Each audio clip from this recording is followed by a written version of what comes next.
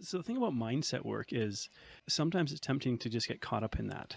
Mm. It is crucial in order to be successful. But what I mean is, pick on something like The Secret that got like super popular. Just, I'm going to manifest my dreams. You're not going to manifest your dreams like lying in your bed picturing them. But if the vision that you have in your head motivates you to take action that moves you towards that, now you're onto something powerful. The vision gives your actions purpose. It gives them meaning. So those times that your brain is throwing a tantrum like a toddler and saying, I want to eat a box of chocolate chip cookies or something. And you go, well, hang on a sec, there's something else that I want too, right? So the vision drives the behaviors in a sense. Yeah. So the idea of brain-driven weight loss, what I'm trying to explain to people is this isn't an information problem.